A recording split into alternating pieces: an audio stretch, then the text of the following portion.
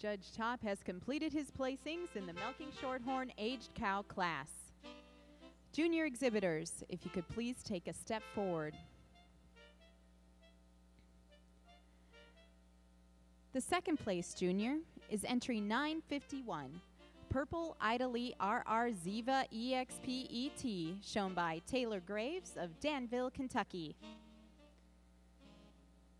The second place junior is entry 952. She's also the production award winner in the class, GMC Fido Haley, shown by Lindsay Clark of GMC Farm, Cornish Flat, New Hampshire.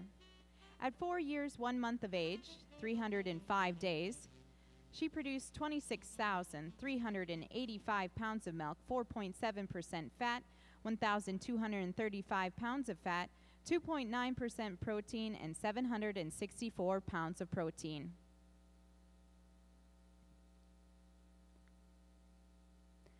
Placing third in the class is entry 960, Nix's Mice, shown by Joseph Nix and Corstar Farm, Litchfield, Minnesota.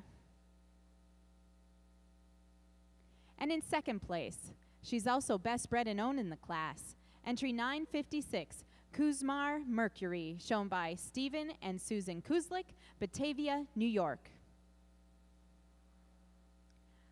Winning the class and the title of Best Udder is entry 3063, Heavenly Betty EXP, shown by Ryan Ryda, Worthington, Massachusetts. Congratulations.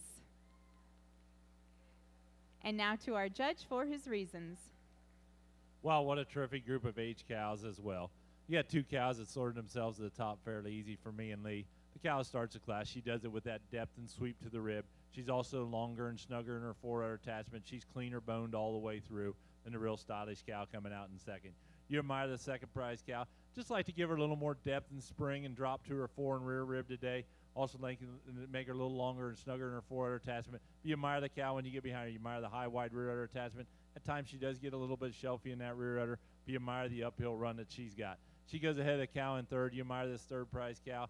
She's a cow that's just 10 years old, 7 lactations, been milking here 3 months. You admire the youthfulness that she does. Cow walks out on a tremendous set of feet and legs. You admire the straightness and lines, the depth and sweep to the rib that she has to go ahead of the cow in fourth. There's a little more drop to her rear rib today, a little more height and width at the top of the rear udder today over the real nice balanced cow coming out in fourth. You admire the fourth prize cow. You admire the uphill run that she's got, the hardness across the top. You admire the youthful mammary system. Just like to see a little more height and width to the rear udder today, but she is a little more youthful in her mammary system than the cow coming out in fifth. You admire the fifth place cow for that tremendous frame she has. She's 10 years old, has had 8 calves. Just like to make her a little cleaner all the way through, a little more sharpness and dariness and angularity. I'm giving her advantage over our 6th place cow with definition of seam. You really like the 6th place cow from the side profile when you get behind her. Just don't have that crease today. Like to have them teeth set up underneath that rear udder a little nicer as well. But a nice group of age cows.